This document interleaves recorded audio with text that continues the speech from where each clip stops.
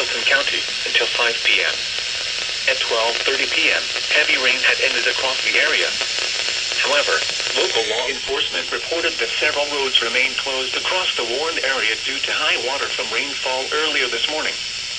Some locations that will experience flooding include Maysville, Falmouth, Washington, Ripley, Augusta, Lewisburg, Brooksville, Butler, Neville, Morgan, Mount Olivet, Dover, Germantown, Sardis, Browning Corner, Bradford, Eureka, Stonewall, Mayslick, and Powersville.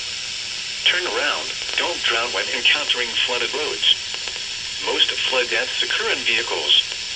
To report flooding, go to our website at weather.gov/ILN and submit your report via social media when you can do so safely.